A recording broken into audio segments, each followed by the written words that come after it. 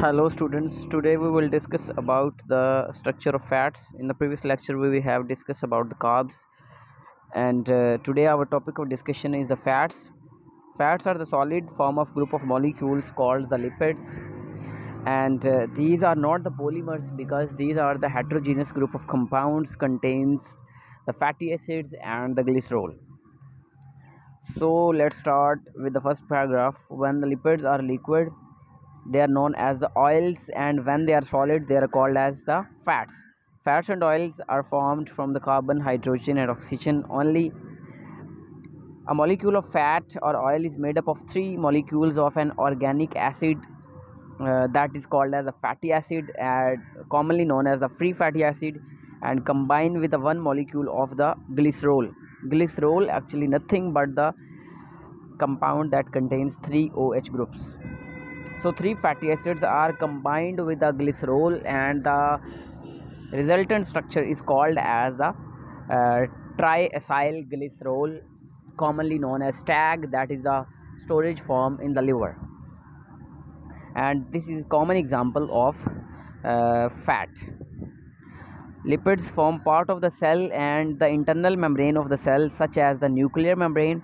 Droplets of fat or oil form a source of energy when stored in the cytoplasm, and the energy that is given from the fat is too much greater extent as compared to the same quantity of carbs or proteins.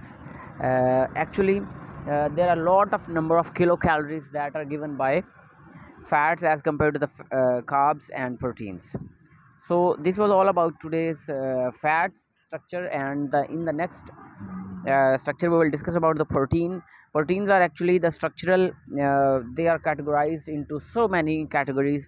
One of them are the structural proteins and the functional proteins and enzymes and the hormones and so many others. So let's start with the structural protein. As the name suggests, structural proteins mean the protein that are participating in the formation of cells membrane. Especially some protein contribute to structures of the cell, to the cell membrane, the mitochondrial membrane, the ribosomes and the chromosomes. These proteins are called as the structural proteins. So there is another group of proteins, we know them, the enzymes. The enzymes are present in the membrane system or in the mitochondria, in the special vacuole or in the fluid part of the cytoplasm, and we can call it the cytosol. The enzymes are present in cytosol. The enzyme, especially the enzymes of the respiration, for example glycolysis enzyme, are present in cytosol. Enzymes control the chemical reaction that keep the cell alive. Although there are many different types of protein, all contain carbon, hydrogen, oxygen, nitrogen and many other contain sulfur as well. Their molecules are made up of long chain of simpler chemicals called as the amino acids. Actually the amino acids are the monomers, and they are attached with the peptide bonds to form the polymers that are called as the proteins.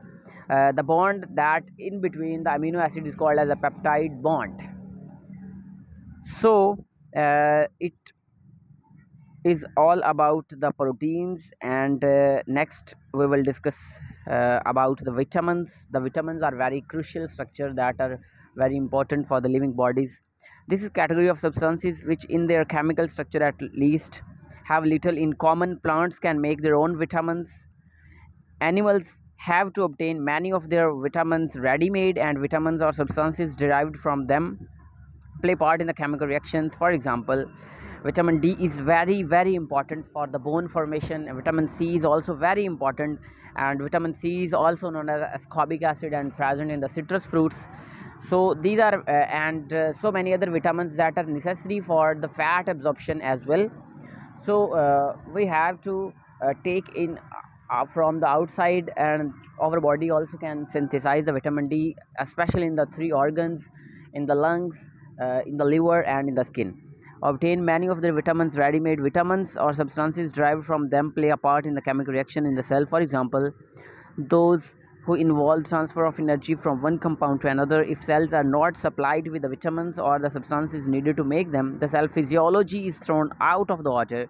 Actually it means cell not properly works. Physiology means the study of functioning actually, and the whole organism suffers. One example of vitamin is the vitamin C, that is the ascorbic acid, vitamin B, B3, B5, B8, and B12 as well, B9.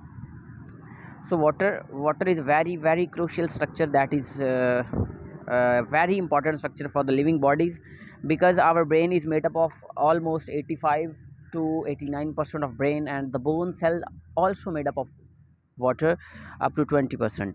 Most cells contain about 75% water and will die if their water content falls much low. Water is good solvent, and many substances move about the cells in the watery solution.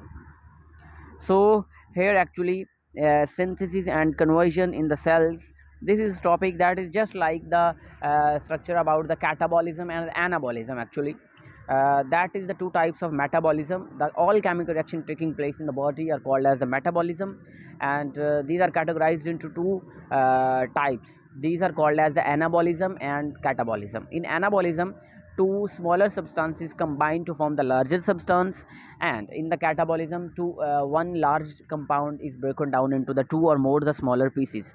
So this was all about today's lecture. In the next lecture we will discuss about the structure of DNA, nucleotides, and the water, and how it works as a solvent, and our topic will be finished. Thank you.